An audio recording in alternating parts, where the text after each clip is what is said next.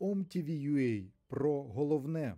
Губернатор Курской области Смирнов рассказал, какова глубина и ширина проникновения вооруженных сил Украины. Главарь организованной преступной группировки перебил и направил доклад в другое русло. Ему это явно не понравилось, не вписывается в план спецоперации. В настоящее время ситуация в регионе сложная. На сегодняшний день под контролем противника находится 28 населенных пунктов.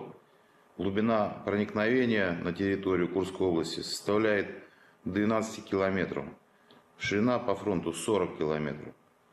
Это, послушайте, Алексей Борисович, это военное ведомство вам доложит, какая там ширина и глубина. Вы расскажите нам про социально-экономическую ситуацию и о помощи людям доложите. Где наше правительство?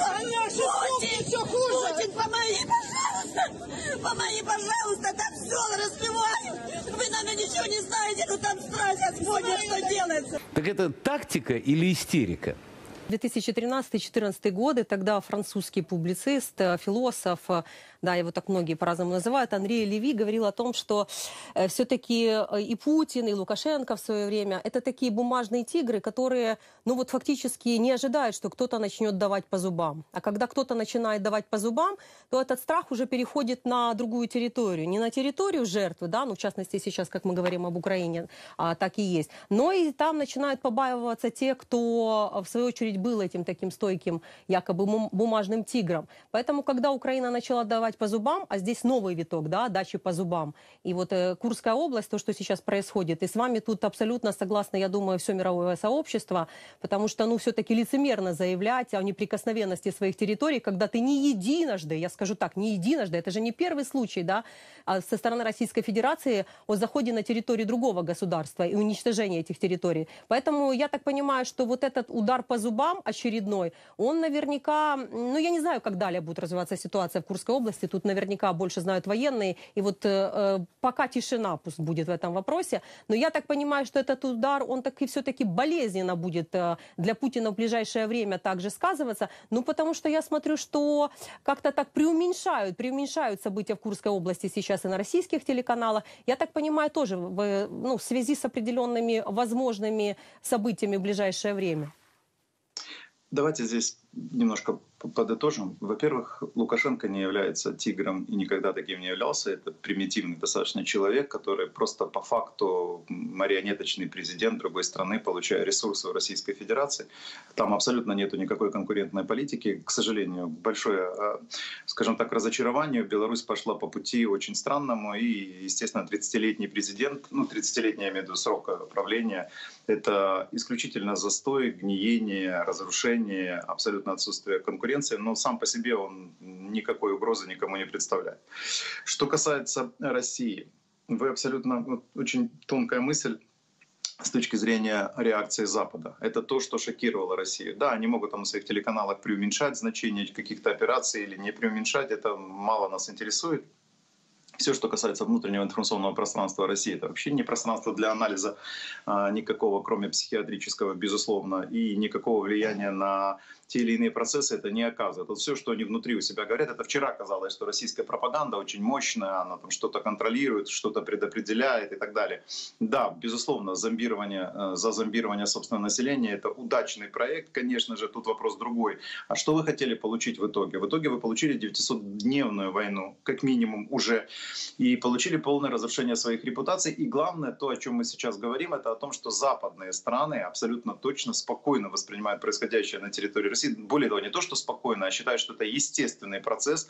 Абсолютно точно этот процесс должен так выглядеть, и, соответственно, он должен быть еще и масштабирован. То есть все на то, что рассчитывала Россия.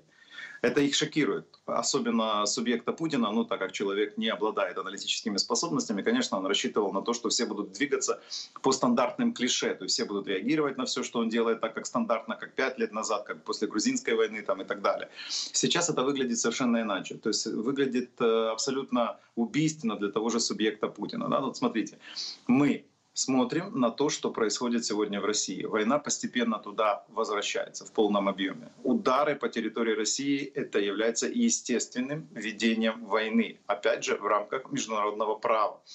И, наконец-то, мировое сообщество четко говорит, нейтральные страны вообще равнодушно смотрят на Россию, а страны, которые поддерживают Украину, говорят, так, безусловно, в рамках международного права они имеют право делать все, что считают нужным для защиты гражданского населения. И возвращают главный тезис. Российская Федерация убивает не просто или атакует не просто там какие-то военные базы, нет.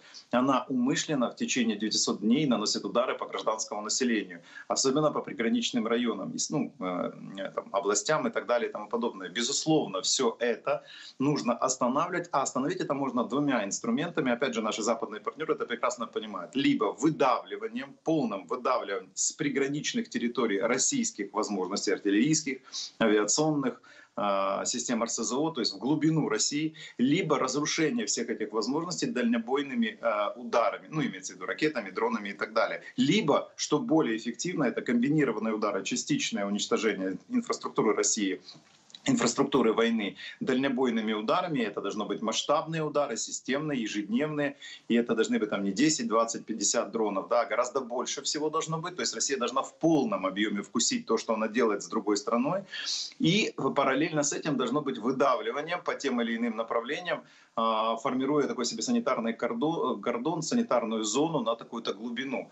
Вот это все сейчас Запад, это я сейчас не говорю, безусловно, о стратегии Украины. Опять же, вы абсолютно правы, военные должны, если считают нужным что-то комментировать или не комментировать, это абсолютно правильно.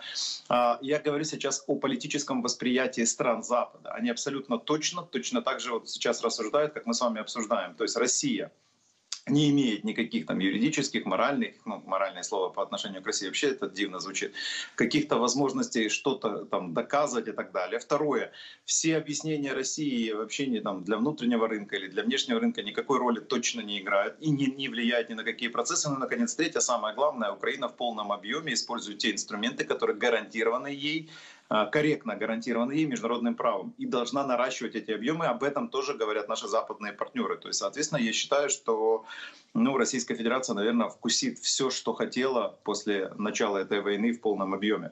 Это главное. То есть для стран с низкоинтеллектуальным уровнем, совокупным коллективным интеллектуальным уровнем, с низкой, скажем так, эмпатией. Россия — это страна, которая никогда не сочувствует никому. Это максимально примитивная страна, очень агрессивного такого толка, которая там самовлюблена в свою ничтожность. И, соответственно, вот такая страна не может нуждаться в поддержке других стран. И такая страна не может, естественно, существовать в наше время, безусловно. И такая страна всегда рассчитывает на то, что она будет беспредельничать, остальные будут из-за страха бояться правильно отвечать этой стране. Сейчас все это ломается кардинальным образом. А главное, что понимают не только Украина, это понимает все время и понимала прекрасно, это и об этом говорила и публично, и не только с начала полномасштабного вторжения, но и после первого этапа войны, после 2014 года. Но, наконец, западные наши партнеры понимают, что Россия воспитание, давайте я так правильно скажу, воспитание адекватности, хоть какой-то адекватности в России возможно только через силу, через нанесение встречных ударов, жестких ударов, не через дискуссию, не через убеждения, а именно через поражение России на том или ином направлении. И мне кажется, что вот то, что сейчас происходит вообще на этом этапе войны, она ускорит вот это окончательное обрушение остаточных мифов о том, что с Россией нужно какие-то вести переговоры, с Россией нужно о чем-то договариваться, и в конце концов будет сформирована одна очень четкая и понятная мысль, которая звучит следующим образом. С Россией нужно разговаривать только через силу, только через принуждение к миру, к осознанию тому, что ты не выиграешь никакую больше войну в своей истории, через использование инструментов военного принуждения, экономического принуждения, дипломатического принуждения, никак иначе.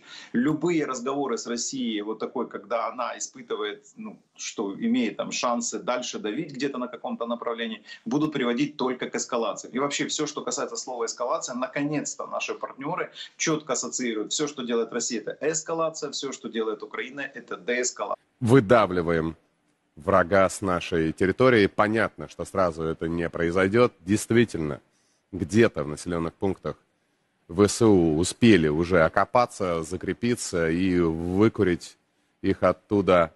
Наша задача, которую придется выполнить рано или поздно, лучше рано.